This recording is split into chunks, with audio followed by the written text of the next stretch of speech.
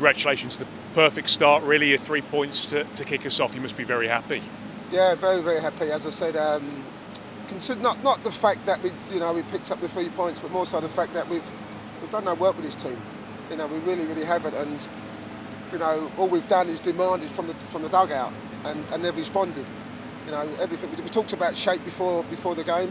We talked about when we lose it, get back into shape, and be hard to beat, and not concede goals. We're not going to play football like Barcelona. We're not. When we get it, then we play, then we try and score goals. But when we don't, we've got to get into shape. But we've done no work on the training ground because we're so light in numbers. We can't afford to put the workload into the players. So, considering that, I'm pleased. I'm really, really pleased. I'm pleased for the players. I'm pleased for the fans. It's a long journey. We've got a lot of tough games coming up, but winning games breeds confidence, and we can be better. We can play better. We will play better.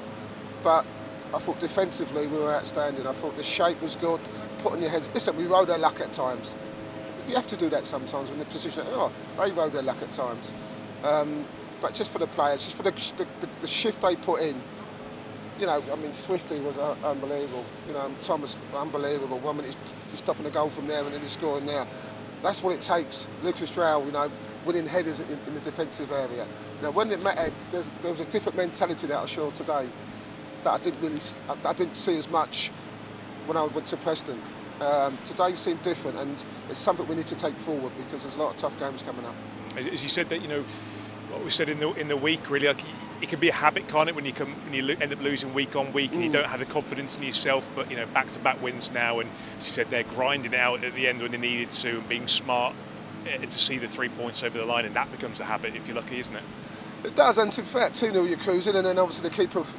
Listen, Carl's been brilliant for us. He's a young keeper, and he'll learn, and unfortunately, push pressure onto the post, hits the back of his head, and goes in, and you think to yourself, well, is it going to be like this again?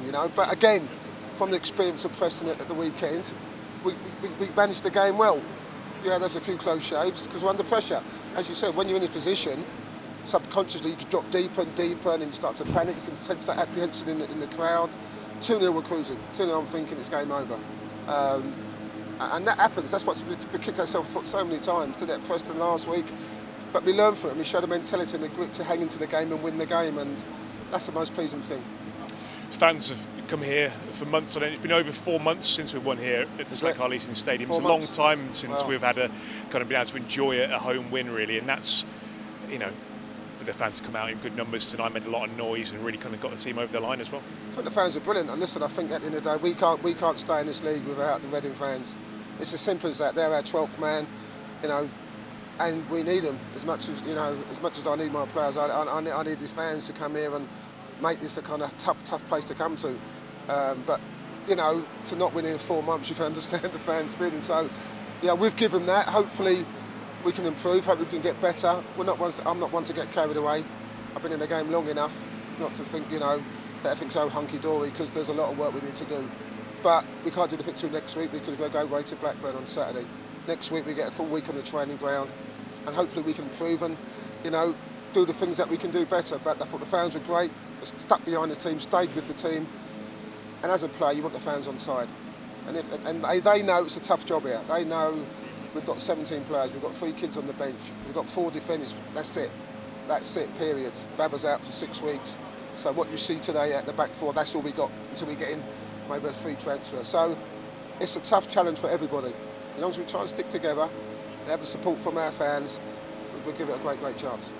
Helps as well. I mean, you got players who have shown a lot of quality. Lucas and John Swift scoring again today. Lucas is, again, tying defenders in knots, and then, as you said, some of the defensive work. So when that all comes together, it gives you a good chance, doesn't it?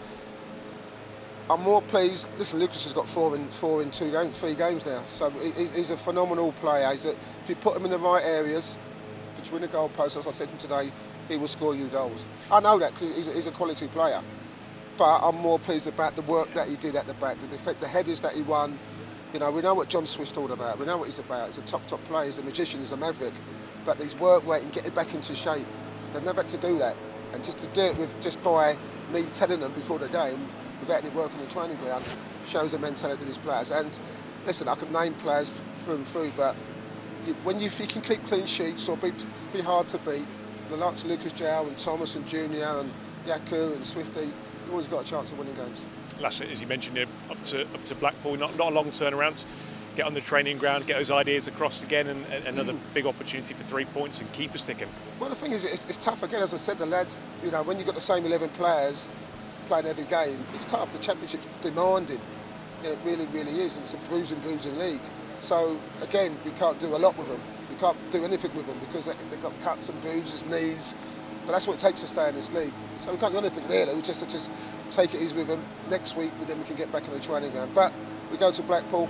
Got to be confident. That's 2 wins on the bounce, and see where we go. But we can't be complacent. It's a long way to go.